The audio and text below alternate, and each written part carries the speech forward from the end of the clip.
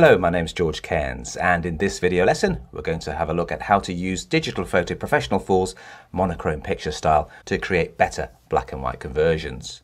If you just throw out the colour information in the shot, you can end up with a bland wash of grayscale tones where everything kind of blends together with everything else in a mass of midtones. But by using the monochrome picture style, you could make things pop out more effectively and create a higher contrast with particular areas just to draw attention to shapes and textures in the black and white version of the scene.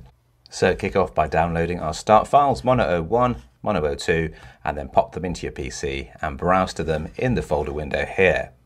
Now I've got two different types of colour ranges here. We've got some blues and some oranges, and I'm going to show you how to use the colour in the original photograph to change the look of the tones in the black and white conversion, because that's a powerful way of making particular areas lighter or darker so they contrast more effectively with other parts of the scene. Let's kick off with Mono 01 start. Click to select that and then pop up to view and choose edit image window. So it's very easy to convert a shot into black and white. You just go down to picture style here and you can set that from the default, which was portrait. You can see the camera icon is showing me which one I used on location. So I'm going to go down to monochrome, and that throws out all the color information and gives me an instant black and white print. But if we have a look at the histogram here, you can see there's a fair spread of shadows, midtones and highlights, but there aren't any true blacks in the image. So a good black and white shot should have some black blacks, some white whites, just to create a nice strong contrast. So we can make that contrast adjustment by popping down to this setting here.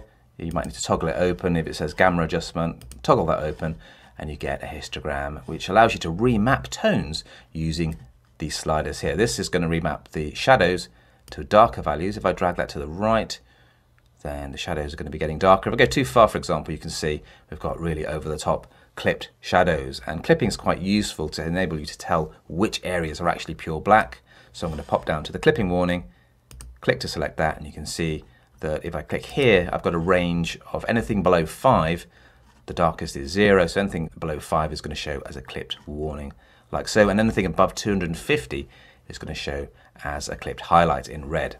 So you could set these to the same as I've got them here, just to see the very darkest and the very brightest pixels in your picture. So now if I take this slider to the left, to the bottom of the histogram, you can see we've got less clipping happening. If I go all the way to the far left here, you've got no clipping at all. So we just want a little bit of clipping so we know we've got some dark shadows in the shot, like so. So I've remapped the shadow input level to a darker output level. And we can see we've clipped those shadows to create a nice contrast. We could also try and brighten up any underexposed highlights, but these highlights are pretty bright, but I'll just show you how that works anyway. Here's the highlight slider down here, drag that to the left, and that's remapping the brightest highlights to an even brighter value. So it's taking them all up to a value of 255, and that's clipping the sky there, but we're losing detail there. So what I'm going to do is just have a bare hint of bright highlight at the top right there. And what we could do, in fact, is go to highlight here, and if we drag that to the left, that just brings back some of the missing detail in the sky, and that's more important to actually see some of this cloud texture rather than having pure white pixels. But we still have a healthy contrast. If I go up to the histogram, you can see we've now got more dark shadows at the far left, lots of midtones, and the highlights are spreading almost to the far right there. I've just clawed them back a little bit just to try and reveal a little bit more detail in the brighter sky. But we do know that we can brighten the sky even more using this slider down here if need be. I'm going to turn the clipping warning off now, and we've now got a shot that's got much more contrast, and that helps draw attention to different parts of the image and help them stand out more effectively. But we can do even more thanks to the advanced tools, the filter effect and toning effect.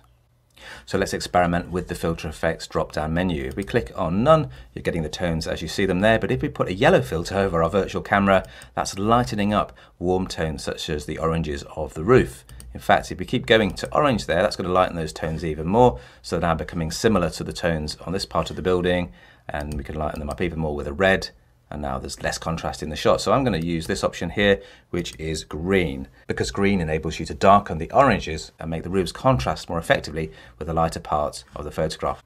So thanks to the filter effect, you can lighten or darken particular colors and help create more contrast in a monochrome conversion. Let's just try another image now. Let's go back to this shot here, which has got lots of blues, and let's pop back up to view and go to edit image window. Now traditionally, photographers who are shooting with black and white film could put a coloured filter over the lens to lighten or darken particular colours in the scene, and we can actually mimic that effect in Digital Photo Professional 4 using picture styles and filter effects.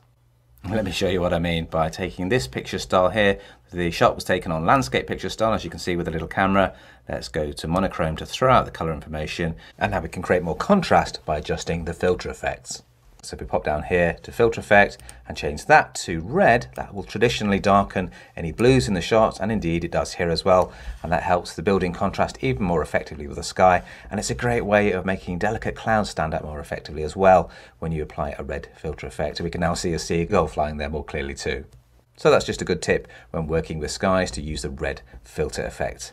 And finally, you can add a little bit of mood to a photograph once you've converted it to black and white by bringing back a wash of colour to the tones. So if we go to toning effect, we can create a nice romantic sepia effect, which is good for, say, wedding photographs, for example, or historical scenes like this. Or you could create a more moody blue by choosing the blue toner like so.